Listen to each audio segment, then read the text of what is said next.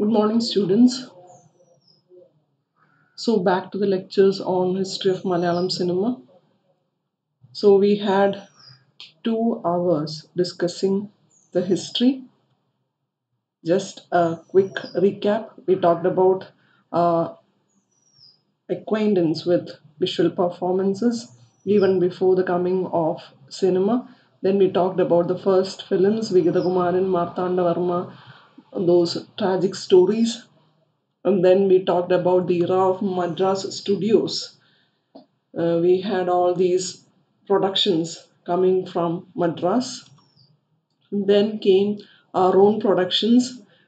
We have PJ Cherian's Nirmala, Veli Nakshatram, which was made at New Udaya Studio. We talked about the successful Malayalam cinema in 1950s, Jeevitanauga, which was the first mega hit, and we saw the first superstar Tikkuruchi. We talked about the two well-established studios, Udaya Studios and Maryland Studio. We talked about the notable cinemas in 50s, the two films which changed the face of Malayalam cinema. One is Neelakuil, the other one is Newspaper Boy. And then we talked about the cinema in 1960s. We talked about all those films which were basically adaptations from literature. We have Bhargavi Nilayam, Chemmeen, and all those adaptations of MT's stories, Murappenna, Iruttin Atmavu, Olam Theeram, etc. And then we talked about 1970s. We came to know all those commercial cinema, which was basically themes related to working class. And we saw the emergence of these stars, these heroes, MG Soman Sugumaran, and we saw a pure star rising. He was Jain, who is the first genuine commercial superstar of Malayalam cinema. We talked about I.V. Shashi, who used to make around 10 to 15 films per year. And now in this class, we are moving to the new wave or the art film movement in 1970s. So basically, we are dealing with the new wave happening in Malayalam. I know that I haven't dealt with the parallel cinema, Indian parallel cinema, so I have kept it for a later lecture. And now we will be talking about the new wave or the art film movement in 1970s. So we have these films, Ramu Karyat's Chemmeen, P.N. Menon's Olam Theeram, which came out in 1970, and we have M.T. Vasudevan Nayar's Nirmalyam, which came out in 1973. So these three films, these set of films set into motion the flowering of art house films, new wave films, parallel films that have become the defining quality of Malayalam cinema and captured the interest of art film lovers across the nation. So in 1970s it was a fertile ground for the development of this particular set of movies which we call new wave, parallel or art films. So in 1970s we had all these film society movements. Along with that we got exposure to world cinema and we had all those FTII, that is Film and Television Institute of India, which is situated in Pune. We had all those graduates, all those professional directors who were trained from FTII. Along with that, the mood of the period, it was highly political mood. It was the period of emergency. There was this anxiety, frustration. All these factors led to this new wave movement. And when you discuss new wave movement, we discuss mainly discuss these three masters. One is Adur Gopalakrishnan, second Aravindan, and the third one is John Abraham. So he is not the John Abraham you are familiar with. This is the director from Malayalam, John Abraham. When you talk about the style of parallel cinema, parallel films are characterized by mainly by the rejection of popular forms, especially the song and fight sequences. So these are what is considered to be the masala of a commercial movie: song, sequence, dance sequence, fight sequence, etc. So we see the complete rejection of these forms, and they had this consciousness about cinema as an art, and basically it is an art of director. So we have John Abraham declaring that I am the Hitler of my cinema. And there is this penchant for close-ups and lengthy shots. So you will get to know when you watch an art film, there are a lot of close-ups and there are lots of lengthy shots, long takes. Along with that, there is sparse use of musical score, a very little use of musical scores, background scores. Along with that, you may notice the toned down color palettes. The color of the film is not the usual jarry, all those jarry looks of commercial cinema. New wave films completely avoid all those bright colors. In Kerala, it was produced mainly by K. Devendranathan Nair. He was also known by the name Achani Ravi or General Pictures Ravi. Also produced by NFDC or artist collectivities. Achani Ravi actually produced films like all those art films like Kanjana Sida, Tambu, Kummati, Estapan, Pokuvel, Elipatayam, Manya, Mugamugam, Anandaram, and Videm. So he was an industrialist, a philanthropist, and he is actually credited with fostering, single handedly financing the art film movement in Malayalam cinema till the 90s, from 17 onwards till 90s. He was multiple recipient of national and state film awards. He was later awarded J.C. Daniel Award by Government of Kerala in 2008 for his contributions to Malayalam cinema. So we will discuss the works of the masters. The first one is Adur Gopalakrishnan. So he is a household name when you talk about Malayalam cinema.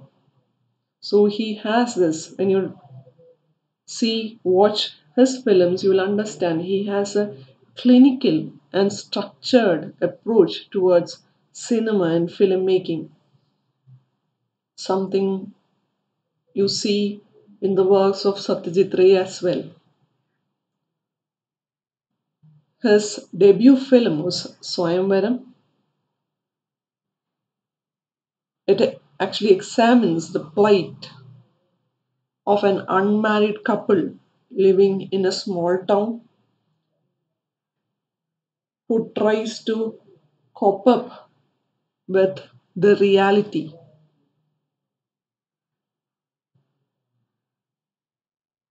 So it was an unconventional film in both style and content.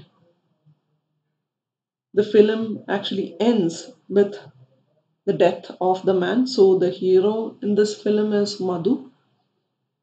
I want you to watch this film. The hero is Madhu and the heroine is Sharada. So the film ends with the death of the hero who couldn't face the reality. He commits suicide, and the woman is pregnant and she faces an uncertain future. So the film ends there. His next film, Kodiyatam, which is named after a performing style of theatre in Kerala, is actually about the coming of age of a village simpleton who observes life as it unfolds around him. And we have Elipatayam, which is considered to be his best work. It is a kind of a elegiac, findasiacal kind of film about a man who is a relic of the disintegrating feudal families who cannot come to terms with modernity. And like a rat, he buries himself in his own ancestral home, which is slowly disintegrating. And his other films include Mugamugam, Anandaram, Madilagal. Madilagal is actually a novel written by Bashir. I hope you have watched the movie. We have the voice of KPC Lalada, and the hero is Mammootty. And the other movie is Vidhen, which came out in 1994. There is this Katha Purushan 1995, Nirel Kuttu, നാല് പെണ്ണുങ്ങൾ ഒരു പെണ്ണും രണ്ടാണും. These are his movies. Now we have the next master, G. Aravindan. He was a caricaturist and he was most famous for his cartoon series which came out in Madhubhumi titled ചെറിയ മനുഷ്യനും വലിയ ലോകവും. He was also involved in theatre movement. So his films are noted for its poeticism. The films are basically lyrical, mystical, beautiful, and contemplative. But sometimes it is incomprehensible. His films are actually meant for all those serious film viewers, not meant for common masses. So his first film was Uttarayanam,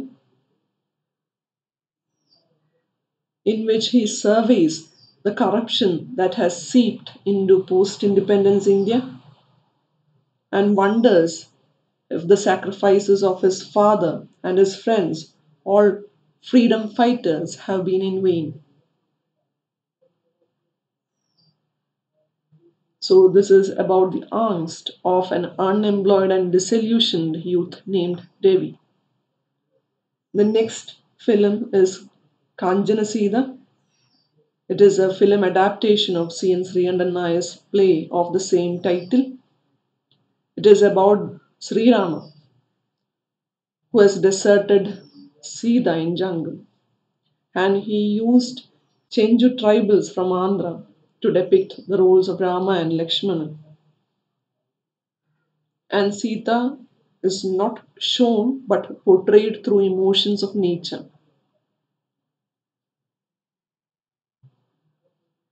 So he takes the epic Ramayana and transforms it into a contemplation on righteousness, and also talks about the healing power of nature. Tampu, which came out in 1978, was shot in black and white and narrates the arrival and brief journey of a circus in a small village in Kerala. Kumati, it is a children's film drawn on folklore and tells of a magician storyteller who comes to a village. Estepan, it is a film on religious mysticism. It is about a Christ like figure that defies definition. And his other films include Pokvale, Chidambaram, Oridatha, and Vastuhara, in which you see Mohanlal as a protagonist.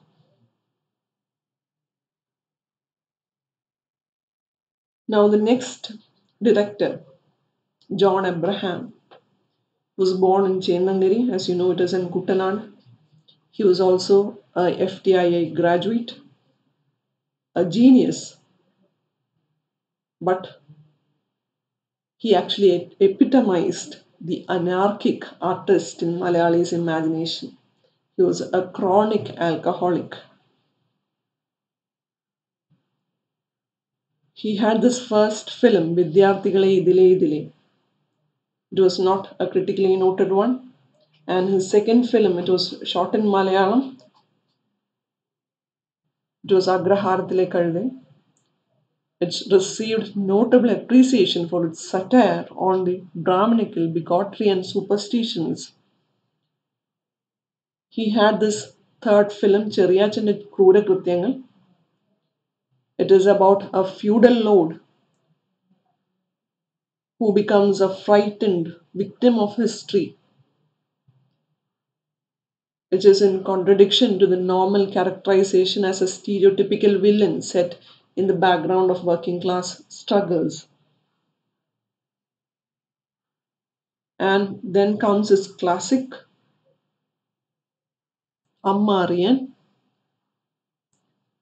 showcasing the incidents following the death of a young Naxalite, upon whose death his friend traveled to the village where his mother lives to inform her of the death of her only son. So, this movie was shot as a road movie, and it was produced by Odessa Collective. It was actually a film movement started by John Abraham himself. Odessa is actually named after a famous scene in Eisenstein's battleship Potemkin. So you will understand when you study film movements. So this Odessa Collective was a group of people who wanted to make personal films, and this film, Amma Aryan, was their first production, and this film was entirely financed by small individual contributions of around of rupees 2 to 10 rupees from ordinary people. So the maximum contribution allowed from any individual was rupees 500.